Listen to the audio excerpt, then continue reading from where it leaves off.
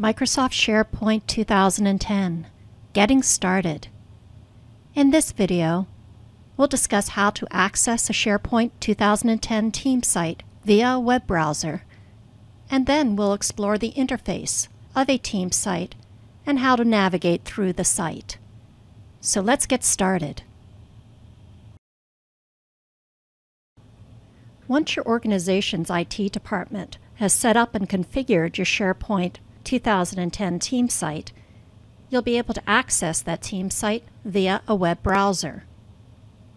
Your IT department will provide you with the URL or web address to see your team site.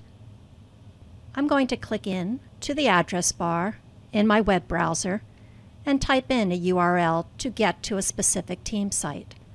I have a sample team site that we'll be using for demonstration purposes. This team site is set up for the Espresso Yourself Coffee Company. This is a very basic, plain vanilla team site, but it is useful for going through and looking at the interface. So let's get started and look at the parts. Starting in the upper left-hand corner, you'll see a Site Actions button. Depending on the permissions you've been granted for your team site, some of these actions may not be available to you. But by clicking on it, you would be able to see what actions you have available. To the right of that button, you'll see a Navigate Up button. This button is very handy to go up or to higher locations within your team site. The top location in your team site is your home page. Again, depending on permissions, you may be able to edit the page. You'll have a Browse tab up at the top and a Page tab as well.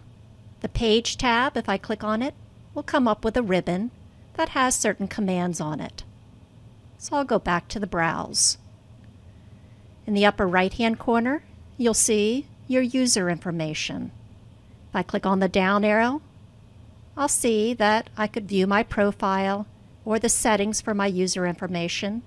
I could sign in as a different user or sign out.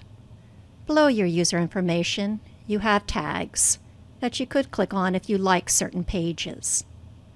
On the left-hand side, you're going to see the site logo, and then you'll also see what's called a breadcrumb trail, and it will tell you where you're located. And as we go farther, we'll see other items in our breadcrumb trail. And the breadcrumb trail is useful for going back to specific locations or just to see where you're located. Underneath that, you'll have your navigation bar, which will tell you the sites that you have available to you. In our case, we have only the home site, but you could have sub-sites also on your team page, and they would be listed to the right of your home button. All the way to the right, you'll see that you have search capabilities to search for information within the site, and also you have a help button. On the left-hand side, you've got your quick launch bar, which is a way to get to different locations within your team page. Team pages are made up of libraries and lists. Those are the building blocks of your team page. There are some default libraries and lists you'll see located on the left-hand side, such as shared documents. Shared documents is a location where you can put any kind of files that you want to share with your team. There are lists, and the type of list that you have available are announcements, calendars, links, and tasks. As a default, you'll see calendar and tasks. You use the calendar list to keep informed of upcoming meetings, deadlines, and other important events. And you use tasks to keep track of work that you or your team needs to complete. Announcements are handy to post messages on your home page of your site. And links could be useful to link to certain web pages that your team members will find interesting or useful. You also have discussion boards, and you can use the team discussion board to hold newsgroup-style discussions on topics relevant to your team. You'll also see a recycle bin at the bottom, and anytime you delete an item from any of the libraries or lists, it gets placed in this recycle bin. And just like the recycle bin in Windows, you can restore items as well. And then you have your All Site Content, which is a place to go to see all the parts of this team site. To the right of your Quick Launch bar, you've got your site introduction, which gives you the title and any description about your team site. And this one also has a web part for shared documents. The shared documents can be gotten to specifically from the Quick Launch bar on the left-hand side, but you can also see the shared documents here on the home page. This also has a site image on the right-hand side, which might be your company logo. Finally, let's talk a little bit about navigating.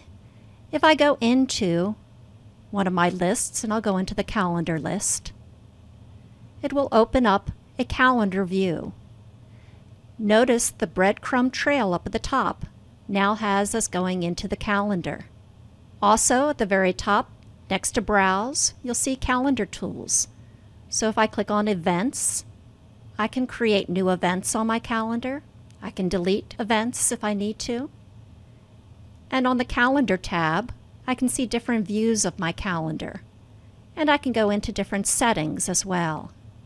If I go back to the Browse tab, I'll see my breadcrumb trail. And if I want to get back to my home page, one way is to click on the Espresso Yourself Coffee title. And this will bring me back to my home page. If I clicked on a library, such as the Shared Documents library, I'll be in that view. And again, I'll have tabs up at the top, one for documents, for creating new documents or uploading, creating folders. And I have a library tab as well. And this is where I could go for different views or different settings. I can go back to the Browse tab, and again, I will see my breadcrumb trail to show me where I am, and I can use this to go back, if I wanted to the home page. I can also click on the Home link on the navigation bar. And this will take me back to my team site's home page. And this has been an overview of a team site in SharePoint 2010.